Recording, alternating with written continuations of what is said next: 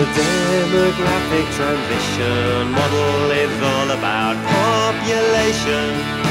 It must be remembered it's about natural change, doesn't include the effect of migration. From their stage 1, stage 2, stage 3, stage 4 and stage 5. In stage 1 the population remains low, the birth rate, the death rate are high. In stage 2 the birth rate stays quite high, the death rate starts to fall. Oh, the demographic transition model is all about population. It must be remembered it's about natural change, it doesn't include the effect of migration.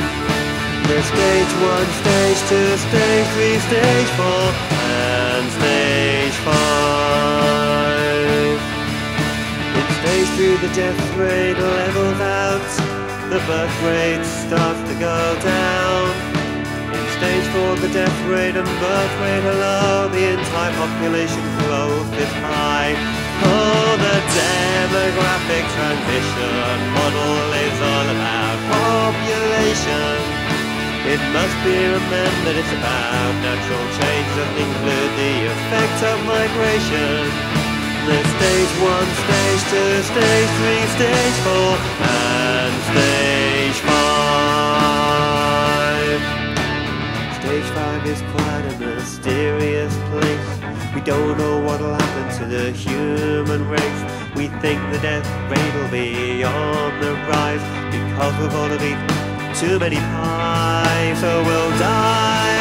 The demographic transition model is all about population. It must be remembered it's about natural change, it doesn't include the effects of migration. From stage 1, stage 2, stage 3, stage 4